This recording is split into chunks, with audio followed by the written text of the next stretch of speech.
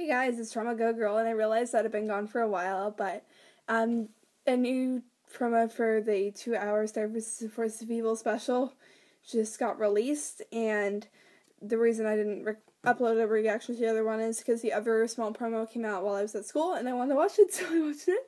But this one, it's summer break now, so I'm going to quickly react to this promo.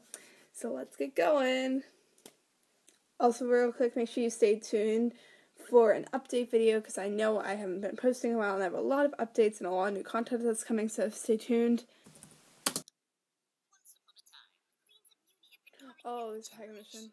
There was a long line of queens who lived by their own rules. Your doctor is ribbit. Very strange. Thank you. This summer. I didn't blow up my whole life just so you can give up. It's too dangerous to do anything but stay. We need to go to war! Me to sign the peace treaty. Okay, so they're revived now. So Ludo as the crown? Uh-oh. You will never be king. The Battle for Mewni. Stop! You'll find us! I defeated him once. I can do it again. It's a family affair. Topia killed my mother. Now we fight. What? Jeez, that just got dark. Star vs. the Forces of Evil, The Battle for Mewni. The movie event premiering Saturday, July 15th, anywhere you watch Disney XD. Eclipse is alive, and I made a deal with her. Oh my god.